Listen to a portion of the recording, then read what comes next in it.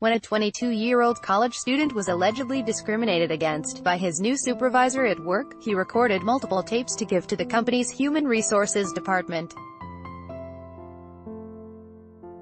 Instead of preventing the discrimination in the future, he says the company retaliated against him, NBC Los Angeles reports. Enrique Garcia was working as a welder at Roofmaster in Monterey Park while studying civil engineering at a local college.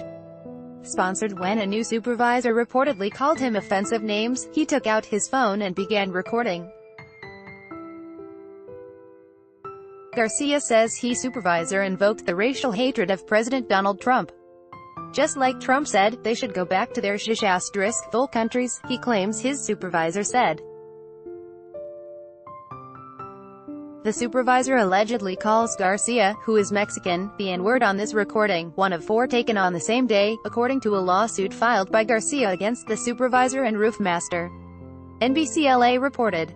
After complaining, Garcia says he was further victimized as the company sought to dissuade him from complaining. "I felt humiliated," he said. "That was degrading." Garcia sought legal counsel and filed a lawsuit in Los Angeles County Superior Court. Watch.